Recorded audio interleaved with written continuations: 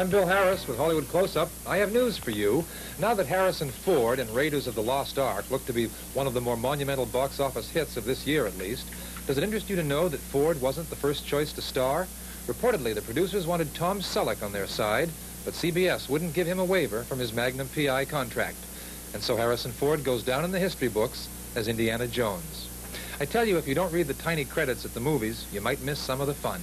In the middle of the muddle of endless love, that Brooke Shields, Martin Hewitt, surefire box office smash, that is her mother, Teri Shields, billed as one of the anonymous nurses in the mental ward. She gets billing right above the mental patients, which should tell us something, but I wouldn't dare guess. James Garner says he lost money starring in everybody's favorite Western comedy adventure series, the original Maverick.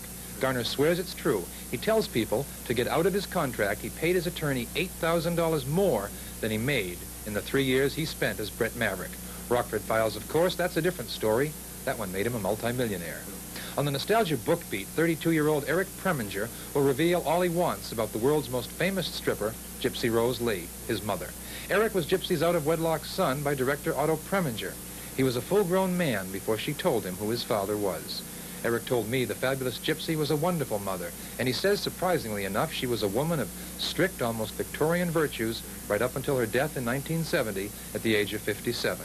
Among the stories Eric plans to tell, Gypsy refused to marry the incredibly wealthy showman, Billy Rose, because, as she explained to her son, our relationship might have to get physical. And rock and roll star Alice Cooper and his wife Cheryl have just welcomed a new baby into their home. Their new daughter is named Calico. As far as I'm concerned, Frank Zappa's daughter, named Moon Unit, still holds the title. I'm Bill Harris for Showtime, and we'll talk again.